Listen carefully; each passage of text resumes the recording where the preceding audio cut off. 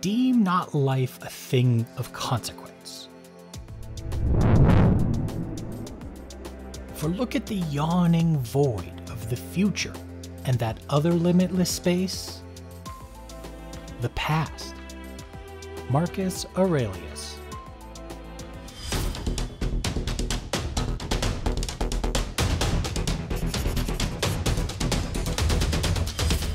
The last element left on my checklist of elemental lizards was one suggested to me, and that is the element of void.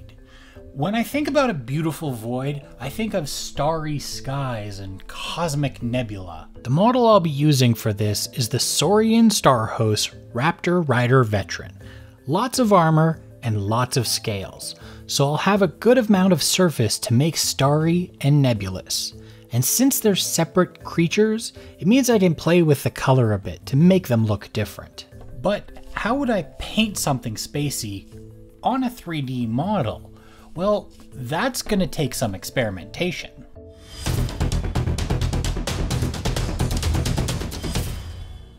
The first thing I want to make sure I get right is giving a purple tint to the armor to simulate the color of void, but without getting too bright. I'll start with a mix of my purple, white, and black.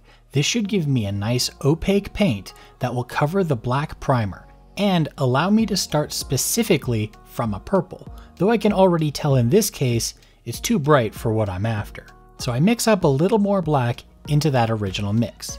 This is looking a little bit better, nice and dark, but visibly still quite purple, though even this might still be too bright. So I've got one more test to do, starting with just the purple and a little bit of black and maybe a speck of white. By using mostly the purple, it should remain transparent over the black primer layer and basically give me a tinted black. The only thing about this method is it's going to take 2 coats to give me a nice even layer. For the stars themselves, I have 3 ideas for getting them on. First would be to dot them on myself with some white.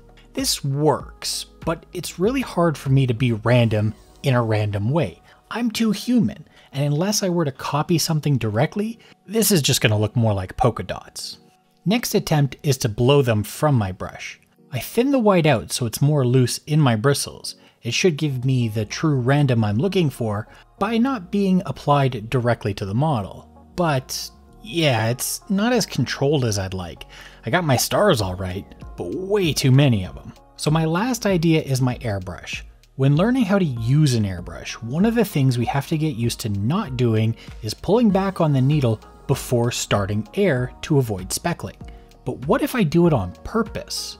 Pulling the needle back a few times to load it with paint, then kicking it in gear to splatter it on the model. And wow, this is exactly what I wanted. There's variation in size between star specks, but way smaller than I can get normally, and lots of control. This is definitely the method. Now I have to think about shading. Color in stars is all well and good, but without shading it can be pretty flat. So I'll try 2 methods here. My first attempt is just going to be using a lighter mixture of the purple in the brush and putting it in the shadows, feathering it out when I need to for a smooth transition.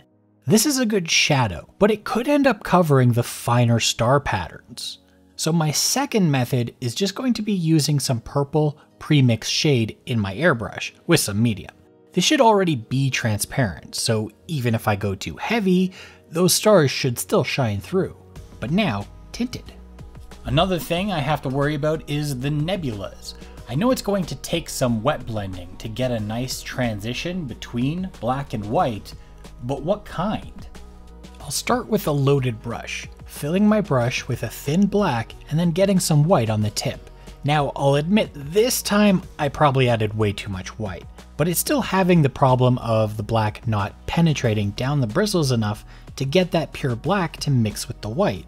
So the other method will be to give the surface a full-on coating of a very thin wet black first, then add some white to the tip of my brush and stipple it around the wet surface. This one I think works better because the black will always tint the white as I put it down, so it stays black in the extremes.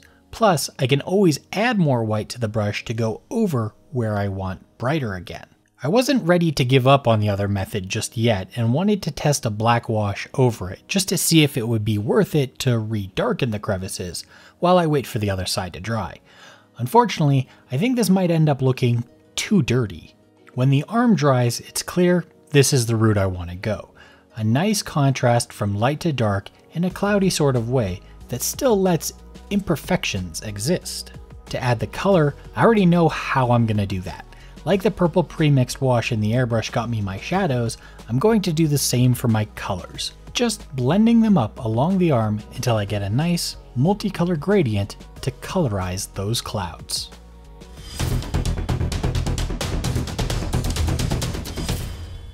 With this testing out of the way, it's time to refine what I've learned and apply it to my final model. My very first refinement is actually going to be something right at the start. I did try a bit of edge highlighting to see if I could get highlights, and it didn't really work for me. So instead I'm going to undercoat before adding the purple void layer, taking some white, black, and phthalo blue and mixing them for a mid-tone desaturated blue. And using my angle shader, I'm going to get its bristles covered in black and dip the tip into that blue. With this, I'll start to make gradients towards the edges. This will give me a more subtle edge highlight.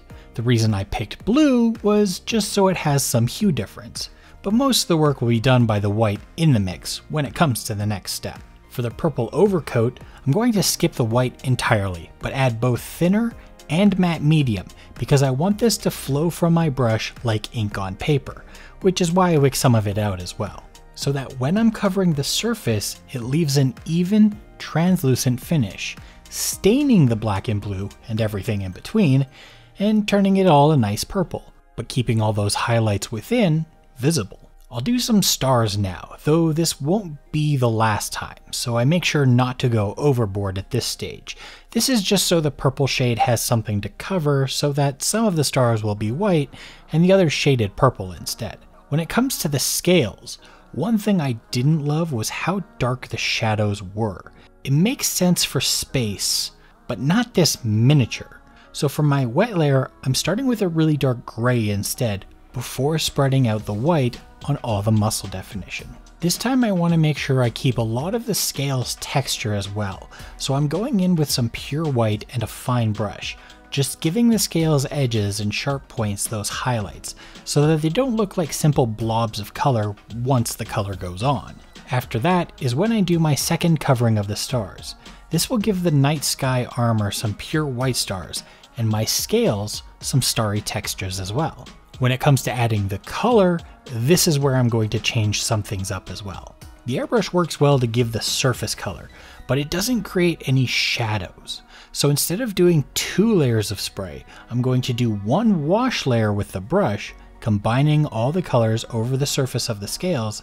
Then when that's fully dry, I'll take the same wash colors into my airbrush and use it to further colorize the surface with those colors. My one last little refinement is going to be the stars themselves. While I didn't like the painted on look, I do like the idea of some of the larger ones having that more traditional star-like look. The airbrush gave me my randomness, and now I'll use the brush to draw pointed crosses over some of the larger ones. This will give them that familiar star style.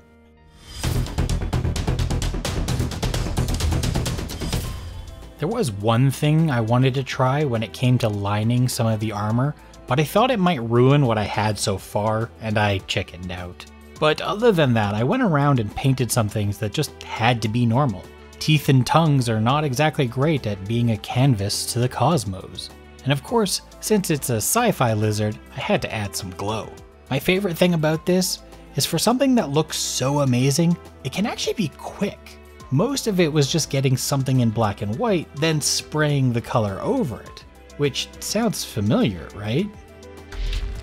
Please subscribe if you liked this video, and check the link in the description to my Discord where I talk all sorts of nonsense about miniatures painting, provide critique on paint jobs, and occasionally stream.